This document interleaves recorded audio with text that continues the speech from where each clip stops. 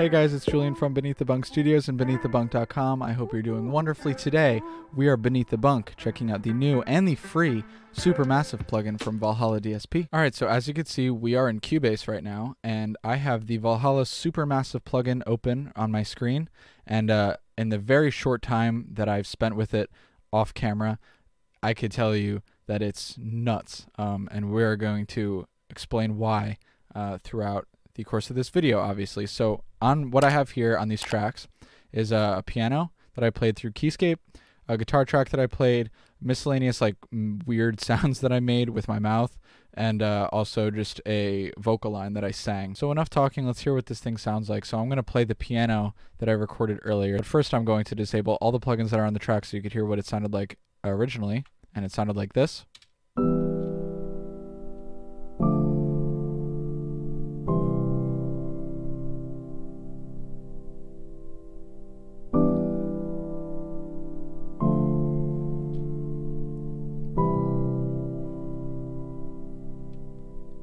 What I'm going to do is turn on all the plugins that I have here, including the reverb.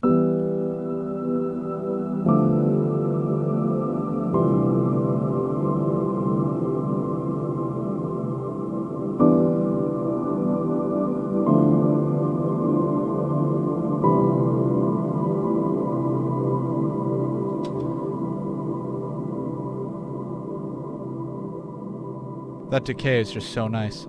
So all I'm doing here is I have this billions and billions preset, which I'll explain in a second. I want to show you what I'm doing in the post-processing world first.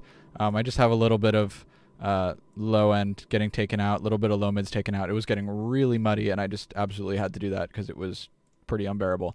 And then I also have the wall, which is a limiter to make it louder for you guys. It's not really doing that much. It's just bringing up the volume. So we're going to go through the knobs on the plugin really quick, and I'm going to hover over it. And if you look below on the plugins GUI, you could see that each thing is getting explained. So if you don't like my explanation and you want to pause the video and read that, feel free to do it. I got my mix at 50%, which means we're hearing an equal amount of the wet signal on the dry signal. I got my width at 100, which means that it's about as wide as it could go in the stereo field. I also have my feedback knob at 75%. This is a preset, billions and billions, and this is the way it was set.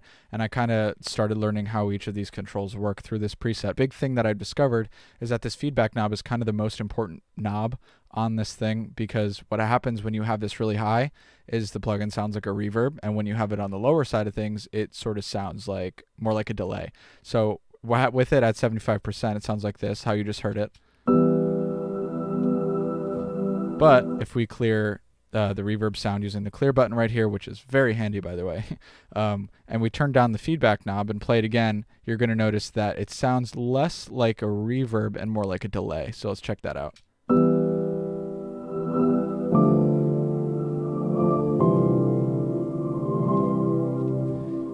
Sounds more like a delay in that you can hear the individual reflections, and it doesn't just sound like a ginormous room or stadium or whatever.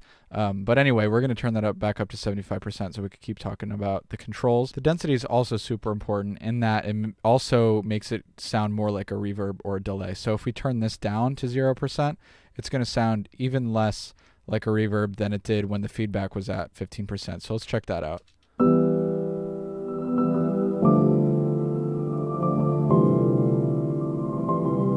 The overall sound is much less smeared now, and you can actually hear the hammers hitting the strings on the piano. So it's much different. Modulation is pretty self-explanatory. It's just a pitch modulation. So if we turn this all the way up to 100%, just so you could really hear what it's doing, and turn up the rate, you're going to really hear what's going on here.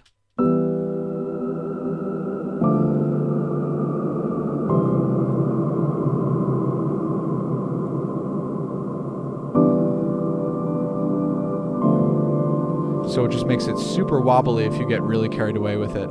And it just, adds this crazy otherworldliness that you would only really use with special effects. But regardless, it is definitely cool. And especially when you have it really low, it adds a nice little bit of movement that you don't really notice when it's there. But if you take it away, it definitely takes some of the life out of the sound. And then, of course, we have our low cut filter and we have our high cut filter, which I'm not engaging at all because I have the EQ on. So this warp knob is interesting. It's a little bit difficult to explain. So let's say you have it set at 0%.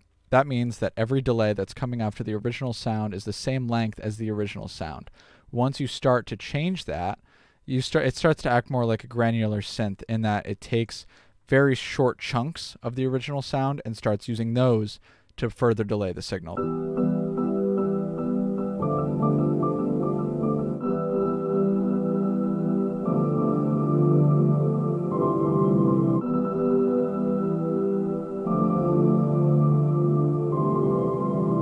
Moving on to this delay knob, I would pretend that this says pre-delay because this is kind of what that is.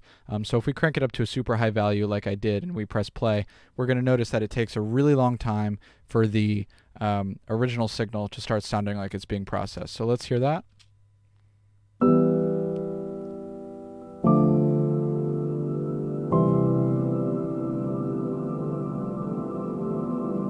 In other words, it just takes a much longer time for the effect to get kicked in. But if we turn delay all the way down, you're going to hear the effect right away without any sort of pre-delay.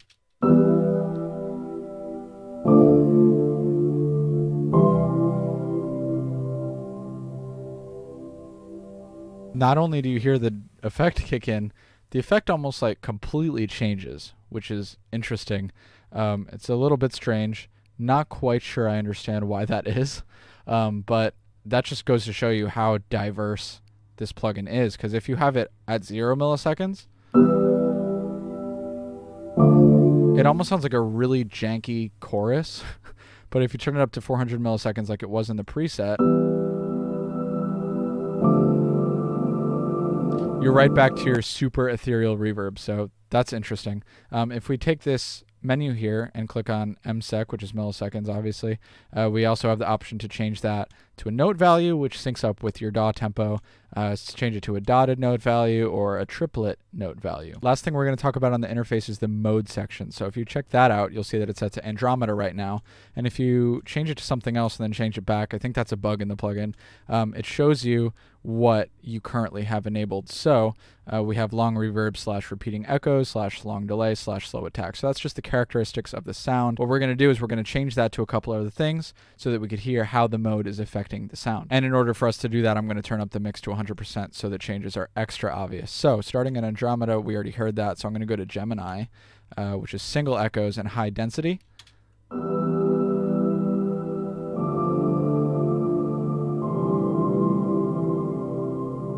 Moving on to Hydra, we have double echoes and long delay.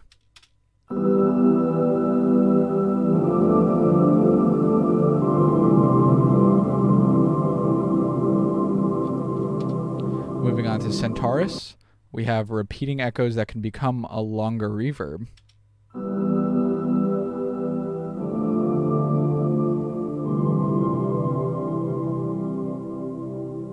It's super cool because all of these do definitely sound different from one another. It makes it sound like I programmed a pad underneath it and I didn't, and that could in itself could save me so much time for when I want to do something like that. Anyway, we're going to move on to guitar, what it sounds like on guitar. So I have a nice low gain type tone dialed in from STL Tonehub. I'm using the Chris Crummett 1 pack, and the amp sim on its own without any of the Valhalla stuff going on sounds like this.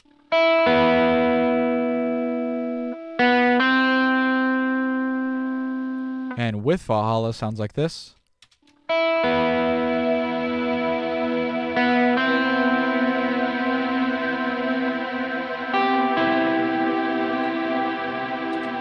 So as we go here, you're going to notice that I am leaving the settings the same on each instrument. And the main reason I'm doing that is to show you that even with the same settings from instrument to instrument, this plugin sounds so different, which is obvious because the sonic characteristics of an electric guitar versus a piano are super different to begin with, but that just sounds different to me, and it sounds like it's really driving home all of the possibilities that this plugin has. Something else that I really liked on this guitar, and please excuse the crappy playing, I'm aware that it's definitely subpar, but I liked the sound of driving the delay back and the feedback fairly low, and then having a really interesting chorusing sound on the guitar, and also turning up the mix a little bit. Let's hear that.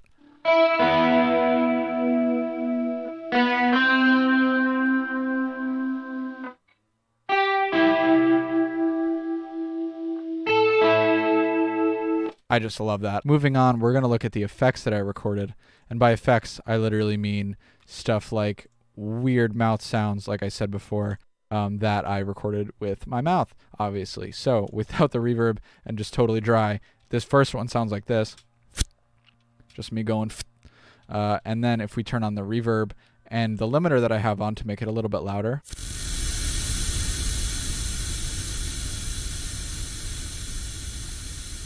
So insane. Makes no sense. So let's turn off these plugins again and listen to the next effect that I recorded.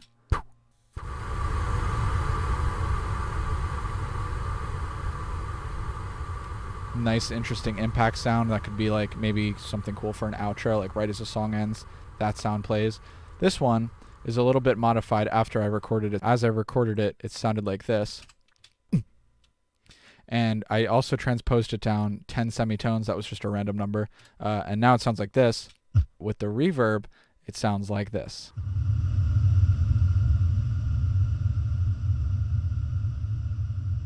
Just a crazy, big, cinematic impact, subby sound that I love. And again, the main reason I'm not showing you the plugin anymore is because the settings are exactly the same. From each instrument to instrument. Last thing, I did a really creepy sounding breath, and it sounded like this.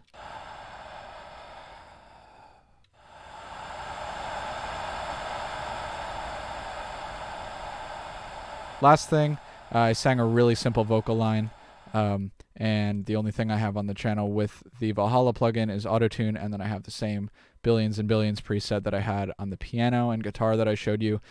So this is what it sounds like without the reverb.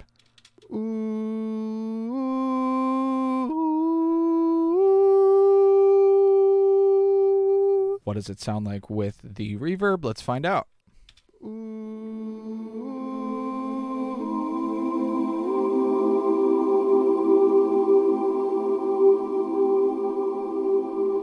What it sounds like is angelic, ginormous, and you can't even notice that it was a pretty bad performance and that I definitely should have done another take. That's all I got for today, guys. What's my final verdict on Supermassive by Valhalla DSP?